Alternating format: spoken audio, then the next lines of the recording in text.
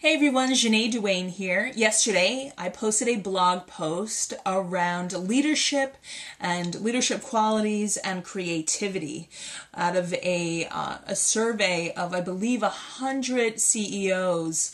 They thought that the number one quality that was needed within leadership training was creativity. One of our readers, Bill Hipsher, Bill, I am hoping that I'm pronouncing your last name right. He asked a question of, these are great qualities, but do they pertain to the local business or the small business or the entrepreneur? And I would say that they do.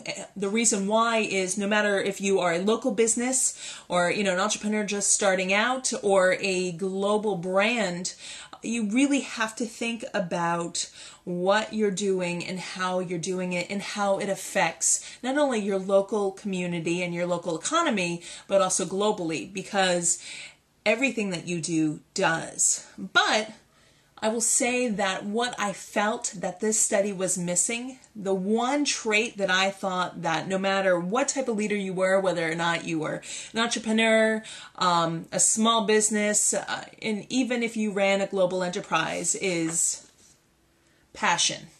Yeah, I drew this for you. I hope you like it. The reason why I say passion is this: no matter what, passion is what's going to drive you to continue on with your business. It's what's going to drive you to motivate the people that work for you and work with you to continue on. And it's your passion that really fuels a company or an enterprise or an organization or even a project. If you do not have passion, why are you doing it? So I would say, number one, passion. And Bill, I hope that answers your question. If you have any questions out there, viewers, listeners, watchers, feel free to come on over to Ja-Nae.net and and connect with us. We'd love to hear from you. Thank you. Bye-bye.